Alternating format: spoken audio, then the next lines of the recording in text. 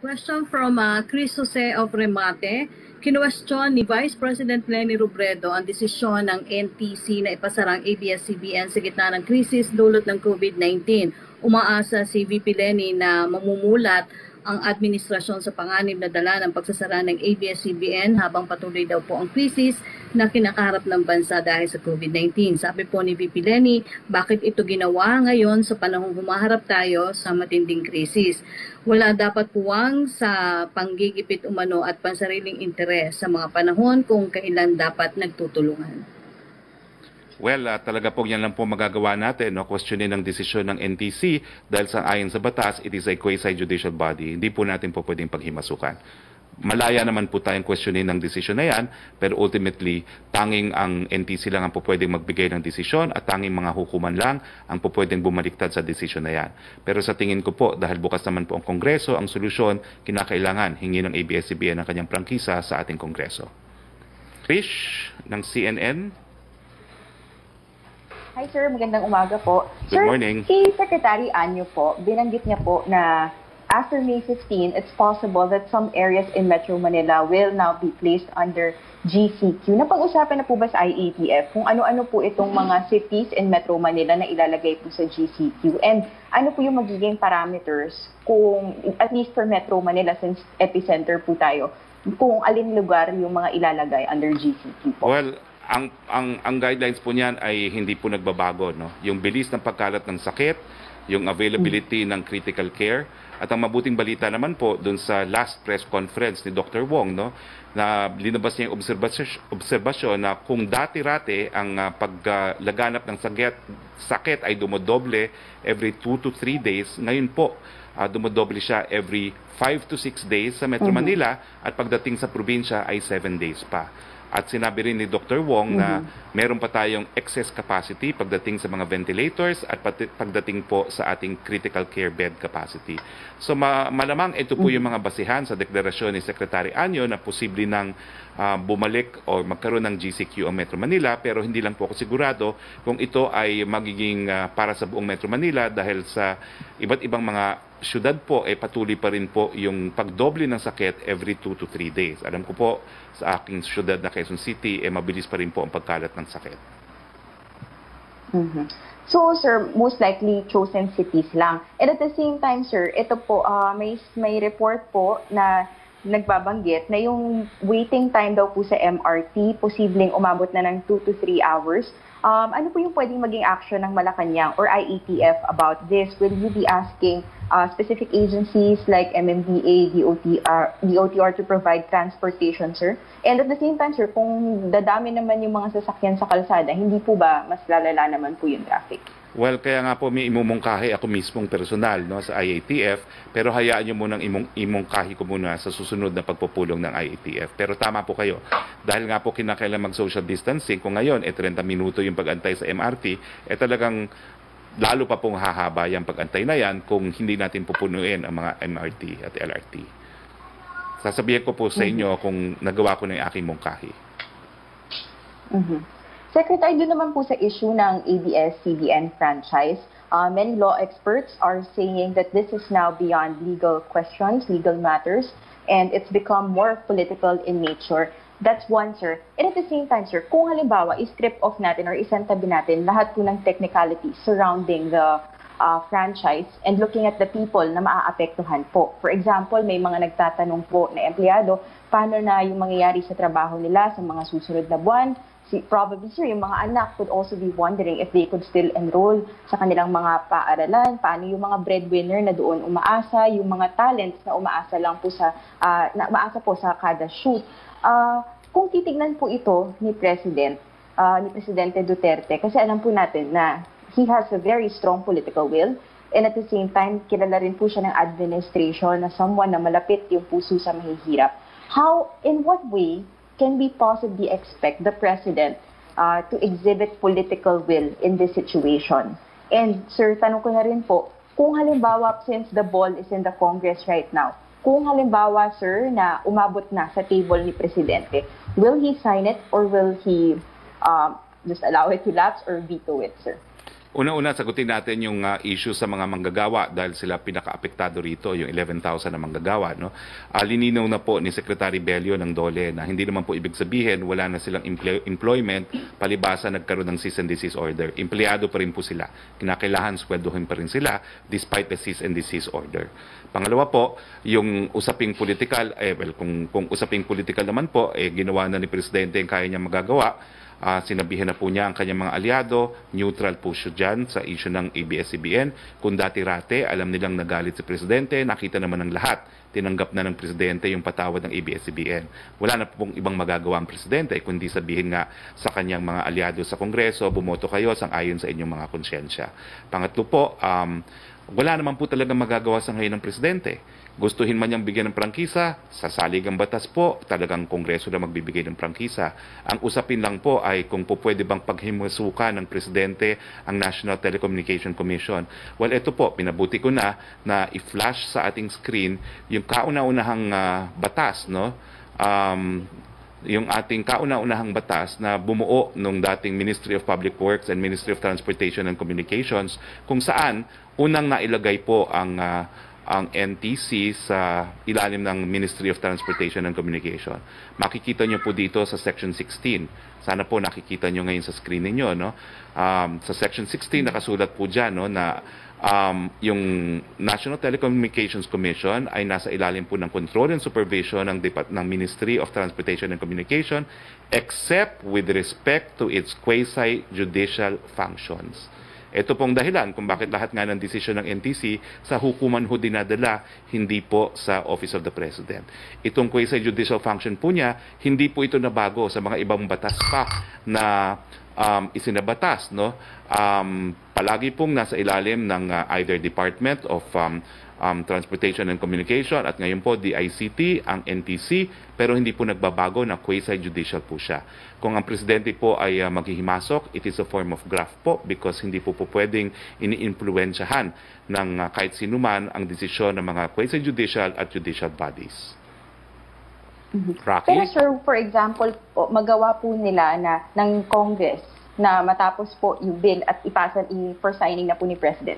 Can we expect the President to sign it? Unless there is any constitutional infirmity, I don't think the President is inclined to veto it. Sinabing na nga po ng Presidente, neutral ako dyan. Gawin nyo na ang katungkulan ninyo, bumoto ngayon sa inyong mga konsyensya. Joyce Balancio? Yes, good afternoon, Secretary. Just a follow-up question lang po sa question ni Trish on mga sinabi ni Secretary Anyo. Pwede po ba natin sabihin na yun na po yung magiging direction natin, at least pagdating sa NCR? Because he mentioned specific cities na okay naman po yung development. Like for example, yung San Juan and Valenzuela, posible daw na isa-ilalim sila sa GCQ. Ito na po ba yung magiging direction natin? Is the IATF now looking into specific cities sa NCR for GCQ after May 15? Well, kung hindi po magbabago ang datos no, na nagpapakita ngayon na bumabagal na yung pagkalat at meron pa tayong kapasidad na magbigay ng critical care, siguro po yan ang direksyon. Kaya nga po ang pakiusap ko sa mga nalalabing araw, konting tulog na lang naman po ito, manatili po sa ating mga tahanan nang hindi po mahirapang magbigay ng desisyon ang IATF na baguhin ng ECQ, lalo na sa Metro Manila. When can we expect the IATF po to release the list of cities in NCR na isa sa ilalim po sa GCQ? Well, the ECQ will end on May 15, so I suppose it will be a few days before May 15 dahil kinakailangan mag-transition din tayo to GCQ no, para dun sa mga areas na po pwede na mag-GCQ. Ganyan naman din po ang ginawa natin bago matapos yung original ECQ nung 30 na Abril.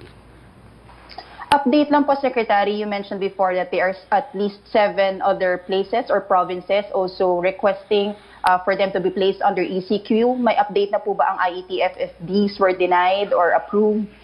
Wala pa po. It's matters to be taken up in the next meeting. If I'm not mistaken, the next meeting is on tomorrow, Friday. So nandun po tayo.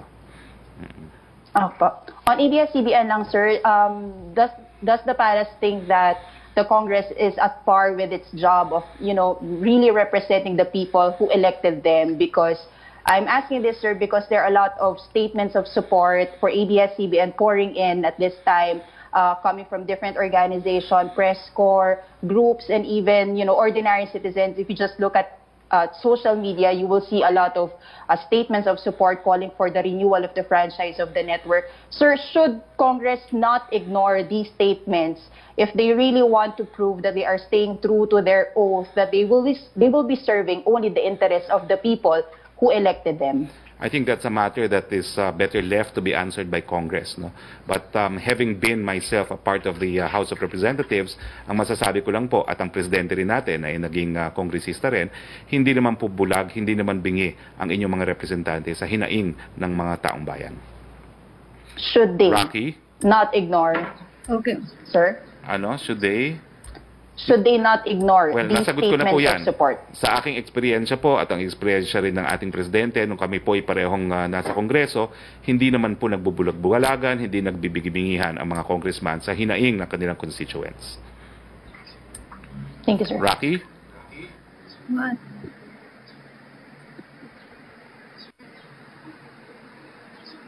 Yes, Rocky. Okay, a question from Belia Cariaso, Secretary. Tatlo po yung question niya. Reaction po sa statement ni Bishop Broderick Pabilio, Apostolic Administration ng Archdiocese of Manila sa pagsasara ng ABS-CBN. Sabi niya, the specter of martial law is coming up. This action of the government is not uniting the people. In fact, it is using the pandemic as a cover for its dastardly deed. Rinirespeto po natin ang desisyon ni Bishop, pero ang katotohanan po, bukas po ang Kongreso, bukas po ang ating Supreme Court at ating ibang mga hukuman, bukas po ang mga media outlets, bukod lang po sa ABS-CBN dahil nawalan nga siya ng prangkisa. So sa tingin ko po, malayong-malayo tayo sa sitwasyon ng martial law noong 1972. Ang second question niya, even Foreign Affairs Secretary Teddy Boy Locsin Jr. reacted on the shutdown of ABS-CBN, saying it's a shame for the National Telecommunications Commission and the House of Representatives. Ano po ang masasabi ng palasyo dito na maging opisyal ng gobyerno na naniniwalang kahihiyan umano sa NTC at Kamara ang ginawa sa ABS-CBN?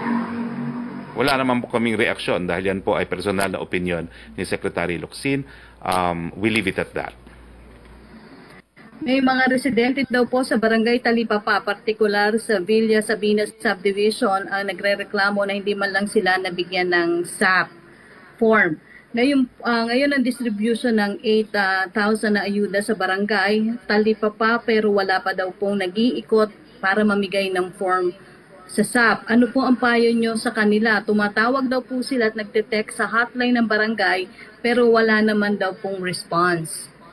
Siguro dumiretso na po kayo sa DILG, no? Kay Undersecretary Dino dahil siya po ang Undersecretary for Barangay Affairs. Parating niyo po kay Undersecretary Dino yun yung reklamo. Si Joseph Morong, please.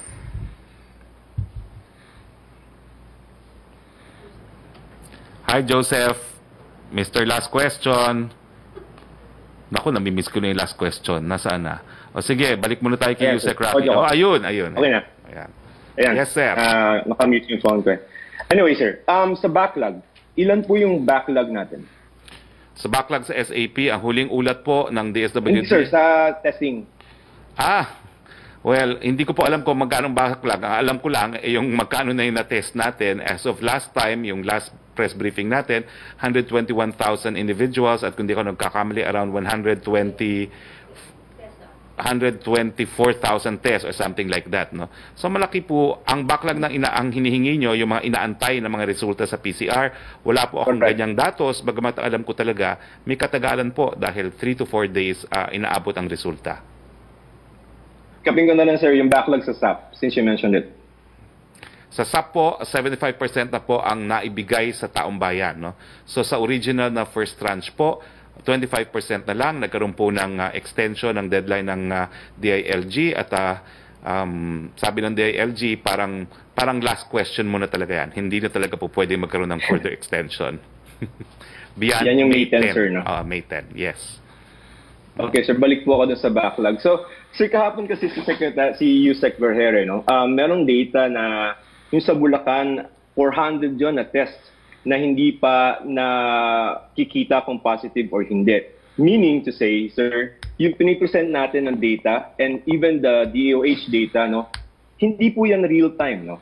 Hindi po. In fact, kaya nga po may pinag-aaralang proposal ngayon na kapag lumabas na yung resulta ng mga PCR test, i-record siya as of the time kinuha yung swab.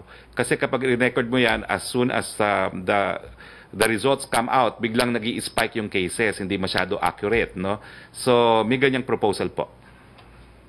Okay, so sir, ibig sabihin, hindi kita yung totoong picture and therefore, ito ba dapat ang maging basehan ng ating desisyon whether to lift yung ECQ sa Metro Manila?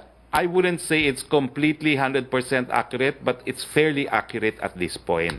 Lalo na po ngayon na lalo natin na pinapalakas yung ating testing capacity, no, with the opening of the 4 mega swabbing centers, no, at saka with the increase of our PCR testing centers. At bukod pa ito dun sa programa ng pribadong sektor, yung Project ARC, no, na napakadami rin po nila nakikitang mga positive dahil importante na sa puntong ito we are at the verge of at least trying to restart the economy, ma-locate, ma-isolate, at ma-cure yung mga may sakit na magagawa lang natin through mass testing. So sir, should this be a basis, yung pong nilalabas na data ng DOH, for a decision whether to lift the ECQ in Metro Manila? I think it's a good Because basis. this is not the real picture. I think it's a good basis because number one, lalo nga po nag-i-increase yung ating testing capacity. So as we come closer to May 15, we would have a better picture. Ang importante po, number of respirators, number of critical care beds, at saka number of We Heal as One centers, no, kung saan natin po pwedeng mailagay yung mga hindi na kinakailangan ng mga hospital na positibo sa COVID-19. Sir, ganito. Sa umulan na kahapon, no? At alam naman natin na yung June is the onset of the flu season. So may nag-point out lang po sa Facebook, no, na parang kung halimbawa come June, no, magkaroon ng sakit, ng subo, sipon yung mga tao, will we be treating them instantly as COVID cases? So paano natin ititreat yung gano'n ng mga ailments na normal during those period, but in the context of our present situation where we have COVID? Paano yun, sir? Well, all I can say, Joseph, is we're aiming to reach 30,000 per day of PCR testing, no? Para nga mas mabuti ang ating gauge kung gaano kadami na yung may sakit. At as we increase our capacity to test, we're also increasing our capacity to locate, to isolate, and cure those with COVID-19. Meaning, sir, if you have the 30,000 tests, more or less, by that time, nahiwalay na natin yung mga may COVID, and therefore, those that we will see, baka ordinary na sakit. Tama ba yan? Yes. In fact, that's 30,000 is PCR tests. Kailangan bilangin din natin yung rapid test na gagawin natin, no? Although the government target is 2.2, the private sector target is in excess of 1 million already, no? Kasi yung mga nag-i-empleyo, alam nila na para ma-restart ang kanilang mga negosyo, kinakailangan ma-test din yung kanilang mga empleyado. Okay, sir, last na lang. Yung Ayan na naman, ha? Initially we thought it's going to be after COVID. Even Senator Go said maybe after COVID. But right now, pinapaandar nyo na pala yan. Well, alam nyo po kasi habang mahirap ang buhay sa Metro Manila, marami talagang gustong umuwi na sa kanilang mga probinsya. So ginagawa naman po ng paraan, no, na yung talagang iba na nais nang bumalik sa kanilang mga probinsya ay makabalik na, no. So ito naman po ay panimula pa lamang, kinakailangan mag-comply pa rin sa mga quarantine protocols dahil ayaw naman nating kumalat ang COVID sa mga probinsya. You mentioned 2 provinces, Leyte and Camarines ba yun? Paano yung procedure, sir? Sino sasabihan nila na gusto ko nang umuwi? Ay, ayan nga po. Ang secretariat po ay NHA. Si GM po ang ating, chief enforcer nito. Ang mga bus ay will be provided by DOTR and the coordination will be done by DIRG. And of course, Department of Health will also contribute dahil kinakailangan masunod yung testing protocols bago sila makauwi. So, NHA silang papaalam, sir? Apo. Okay, sir. Thank you for that. DILG, ayan. Rocky?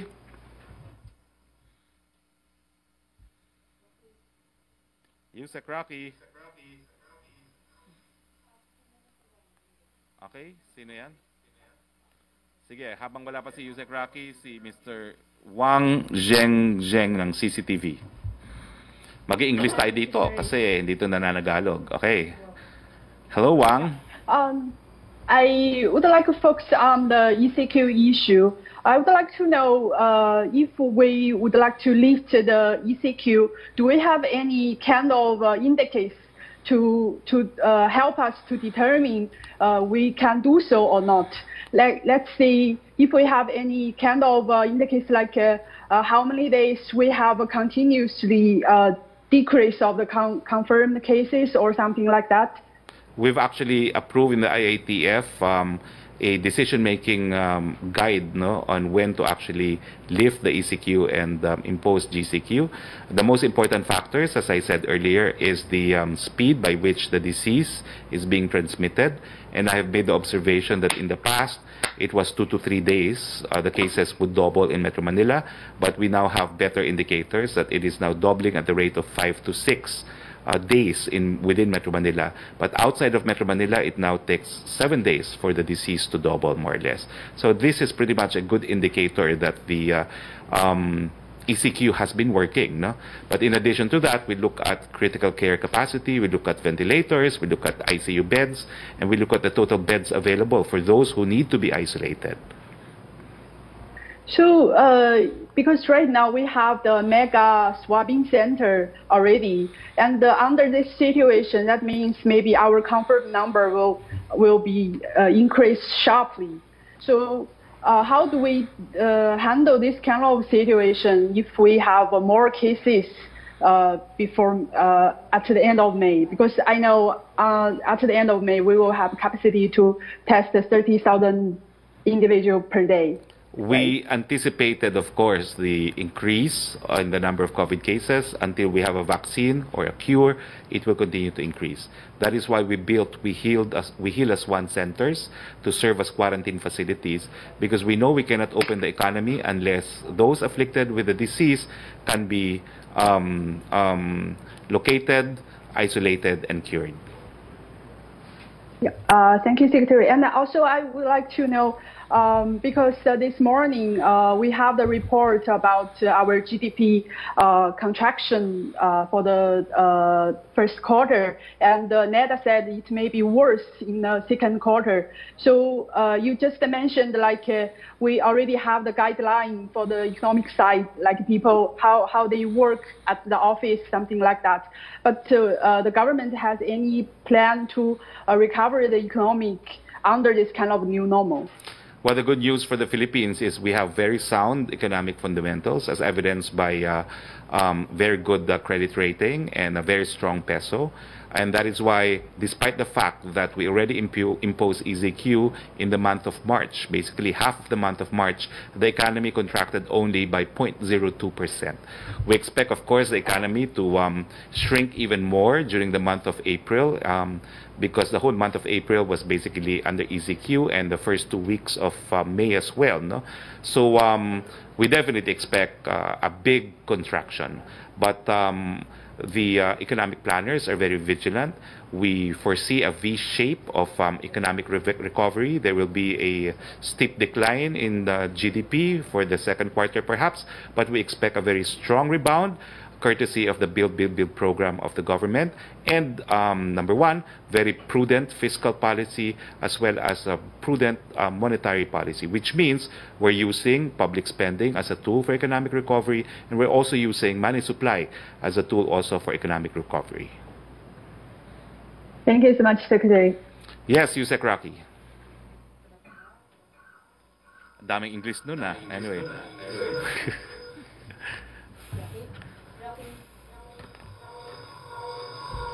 Wala pa rin si Yusek Rocky. Who is next? Melo. Melo Acuña. Melo. Good afternoon, Secretary. Yes, yeah, go good ahead. afternoon. I hope you can hear me now. Yes. Yeah, I can hear you Secretary, loud and good clear. afternoon. Good afternoon. Good. Maganda yung balita tungkol doon sa balik probinsya. Walang problema yung uuwi sa probinsya. Ang tanong ko lang muna, ano yung daratnan sa probinsya? Ano yung daratnan nila sa probinsya? Well, alam niyo po, lahat naman yung mga, lalong-lalo yung mga probinsya na may GCQ, medyo nagkaroon na po sila ng panahon, no, para magkaroon ng economic activity. So, mas buhay po yung mga nasa GCQ ngayon kaysa dito sa mga areas na nasa ECQ. So, sa tingin ko po ngayon, mas maraming mga pagkakataon sa mga probinsya. At alam nyo kasi dito sa ECQ, naging karanasan natin, talagang pagdating sa pagkain, mas matindi ang problema dito sa mga syudad, gaya ng Metro Manila kaysa sa probinsya. Ang probinsya palaging may gulay, no? Hindi sila nagugutom. Pero dito sa Manila talaga, kung walang ayuda, ay mas maraming nagugutom. So tingin ko po, alam din ng nagnanais na bumalik probinsya na mas may oportunidad na tayo ngayon sa mga probinsya at lalong-lalo na doon sa pagdating sa pagkain, mas less likely silang magutom sa probinsya kaysa dito sa syudad. Ngayon po, sa tanong ko na, maliban sa contact tracing, gaano na po kalawak ang nagawa ng pamahalaan para maunawaan yung COVID-19? Sapagkat sa press briefing ni Governor Andrew Cuomo kagabi, binanggit niya na sa New York, nalaman nila na karamihan ng mga pasyente na napasok sa ospital ay hindi umalis ng bahay, hindi sumakay ng public transport. So maybe makakatulong ito para sa pag-unawa natin kung meron tayong angkop na pananaliksik sa mga pinagmulan ng ating mga COVID-19 positive cases. Melo, I think I have to defer to Yusek Vergere on that point because I'm not a doctor, no? I'm not an epidemiologist, no? I can only speculate, no, like you. So, please ask that of Yusek Vergere in her press con this afternoon. Okay. Ngayon po, ang Malaysia, nanghuli sila ng mga migrants kamakailan. Would you have any idea kung mayroong mga Pilipinong nadakip dahilan sa, if I recall it right, si Mindanao Development Authority Chair Manny Piñol lumiham doon sa Malaysian, sa Sabah Governor na huwag munang ipatapon pabalik sa Pilipinas yung undocumented Filipinos. Would you have any idea kung kumusta yung ating undocumented Filipinos sa Sabah? Ngayon po, wala akong actual information, but I will inquire and on Monday, I will answer your question. Okay, Melo? Thank you very much. Okay. Have a nice day. Oo, may mga questions po na pinabrating na lang sa atin si Yusek Roque. Ano ba yung next question? Okay, Number 3, with COVID-19 cases, question po ni Francis Wakefield ng Daily Tribune, with COVID-19 cases continuing to rise in the country, especially Metro Manila, when can we expect the IATF make a decision on whether extend pang lockdown sa SCR or local ECQ na lang?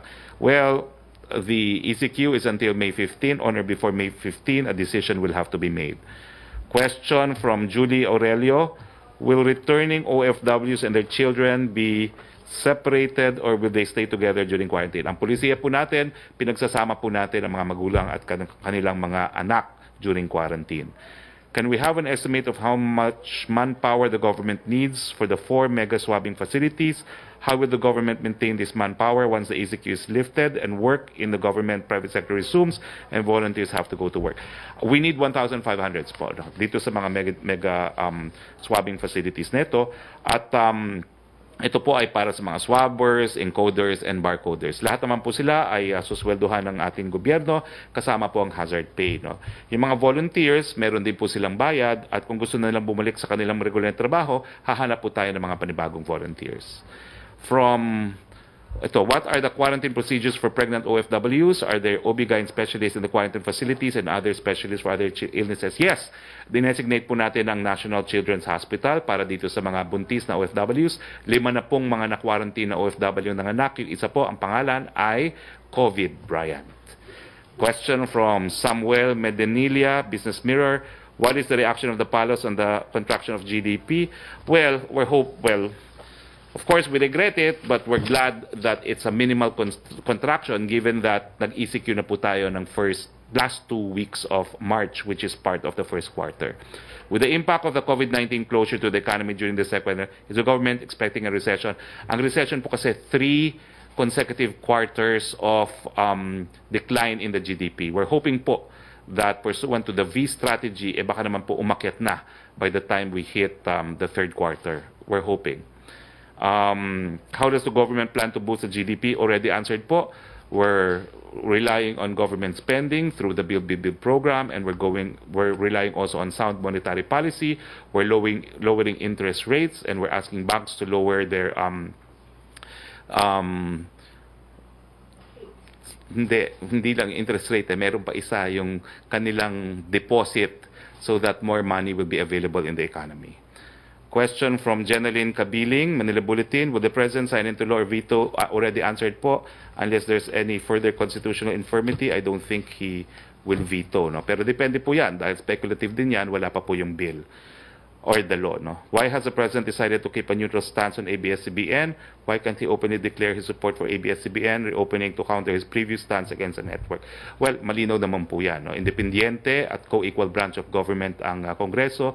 Ayaw naman niyang diktahan. It's enough that he has cleared the air. He is now neutral as far as the franchise of ABS-CBN is concerned.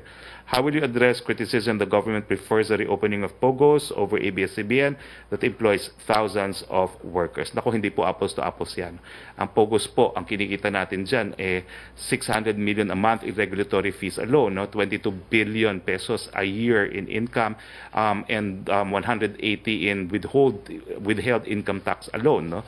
So, and of course, in terms of employment, 35,000 po ang Pilipino na nag-i-employo dyan sa mga POGOs. Pero importante po, yung kikitain natin sa POGO na mahigit 1 bilyon kada buwan ay pupunta po lahat sa COVID-19. So, since there are no further questions, I'm sorry we lost contact with Yusek Roque, but thank you very much, Yusek Roque.